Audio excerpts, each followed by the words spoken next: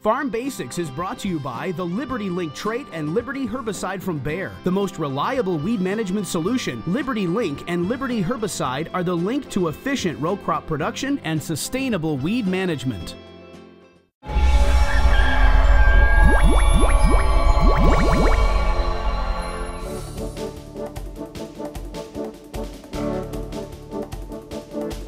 Last week on the show, we talked about our soil tests and things we were trying to change on our farm. Well, one of the things that got talked about just a little bit that we had some questions on, even from non-farmers, was cation exchange capacity. And the reason why the questions came was because I made the comment that as a farmer, you never want to exceed the amount of nitrogen you're putting on, but you've got to look at your cation exchange capacity number and multiply that times 10 to give you an idea how much nitrogen your soil can hold. So these non-farmers are concerned about, hey, what if a guy doesn't know that? How much nitrogen is really going in our water? It's important knowing that cation exchange capacity. I think it's fun whenever I talk to non-farm groups, and I do some speaking for those kind of groups here and there. One of the things I'll talk about is what we're doing in our soils, and I'll say it's very important. Farmers have to know their cation exchange capacity, and people are like, whoa, what's that term? You know, what's this big language? Do farmers have to be chemists? Well, to some degree, farmers do have to be chemists. So cation exchange capacity is just a measurement of the type of clay you have in your soil, the amount of clay and the amount of organic matter. But the important thing here is to understand that that's the holding capacity of your soil. So I want to come back to what I started with. That was, you know, a lot of these non-farmers get all worried because, well, what if the farmer doesn't know his cation exchange capacity? Look,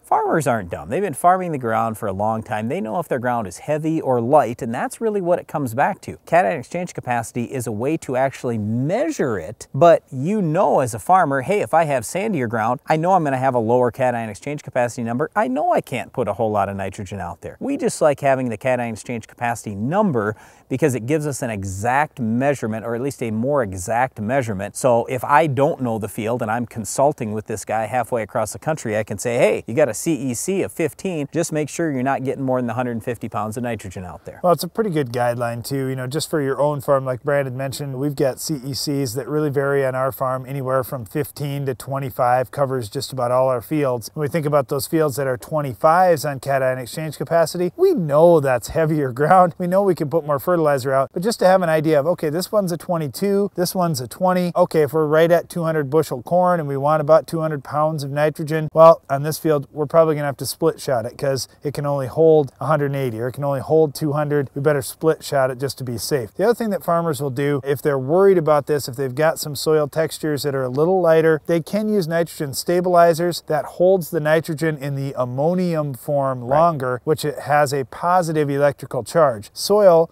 by its own nature, has a negative electrical charge, so that positive ammonium will hold to that negative charged soil. So if you've got that nitrogen stabilizer in there, you can keep it in the positive form. If you don't have it, what Brian's talking about is farmers are worried about the nitrogen getting into the nitrate form, where it has a negative charge, and a negative will not attract to that negatively charged soil particle. That's where we can see it move with water in the soil. I guess the last thing I wanted to bring up with cation exchange capacity is just organic matter. So if a farmer wants to improve the holding capacity in his soil, he needs to raise his organic matter levels, and that can be done over time by planting a lot of high residue crops, things like corn, for example, and reducing tillage. Well, cation exchange capacity is very important to farmers, but so is good weed control. Can you identify this week's weed?